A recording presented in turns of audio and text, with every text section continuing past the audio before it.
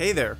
In the last video I showed you how to make a grapple gun in Godot, but I didn't go into UV mapping, so let's take a look at that in this one. The code I'll be using is from that specific video, and I'm only going to be building up on it and fixing some errors.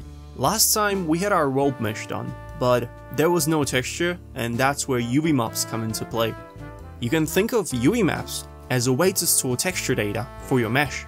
Imagine taking a cube and rolling it out side after side. You might end up with a shape like this one.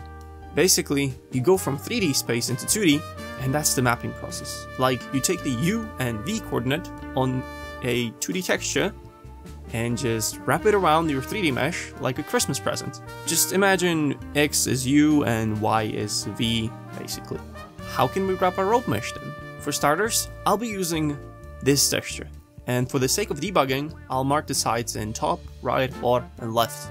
Since the texture is tiled, I would also like to make it so that the texture wraps around the rope one time in width. We can simplify the rope into a circle, and the width of the texture will be equal to our circumference.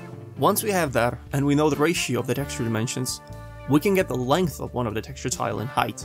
In this case, the texture has the resolution of 2048 by 1024, so the ratio is 1/2 or 0.5.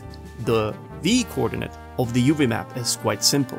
All we need is the distance from the end of the rope, aka the hook position, to the current center vector.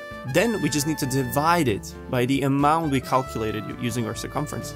The reason for using the end of the rope and not the start, which is player position, is that in Godot, top left corner is 0, 0, and bottom right is 1, 1 for your UV maps. The U coordinate is a bit trickier, but nothing too difficult. We're just going to take a current angle of our vertex in radians and just divide it by 2 pi, which is the angle of the entire circle, or 360 degrees. This will always result in a number between 0 and 1 inclusively. Of course, in our case, we won't get the value of 1 because of the way we set up the for loop. Before I show you how to add the UV coordinates to your vertices, I'd like to remind you of the order in which we store the indices we then use for constructing the immediate mesh. It's always done in trios like so. The reason why we need to keep this in mind is that there are vertices that are going to share the same position, but will need to have the U coordinate either set to 0 or 1. This will happen exactly at the last 2 iterations for every segment. Imagine a triangle-shaped rope. The rope has 3 sides, and every side has 2 faces.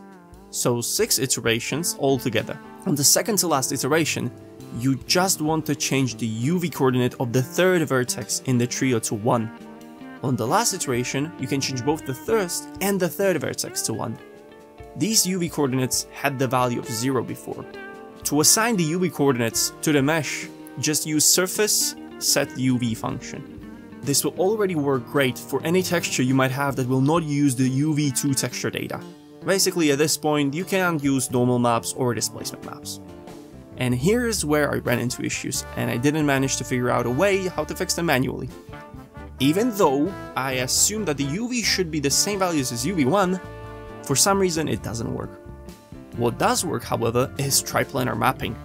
But yeah, I'd still like to know where I'm making an error with manual assignment, and if you do, let me know. But anyways, that's how we make a real-time rope grappling gun mesh in Godot 4 with texture.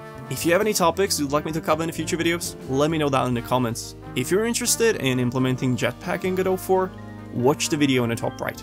Also, if you like my videos, I'd be grateful if you subscribe. But that is everything from me, so thanks for watching, and hopefully I'll see you in the next one. Bye bye.